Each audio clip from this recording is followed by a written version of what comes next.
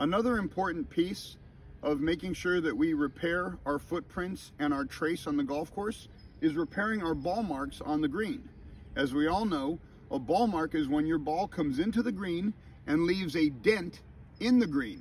It's the golfer's responsibility to use a divot tool to collapse the ball mark in on itself and then pat it down with the putter so that it has a chance to repair. If a ball mark is not repaired within the first 24 hours it's made, it takes 3 times as much time for that ball mark to repair itself, as opposed to a ball mark that is freshly repaired from the time that it takes place. It's repaired in less than a day. As you see here, we have a ball mark. The dent has been made in the green. You come in with your divot tool fork, and from all sides of the ball mark, you collapse the divot in on itself.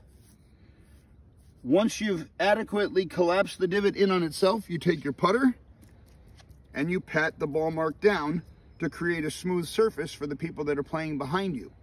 In 24 hours, that ball mark will be completely healed.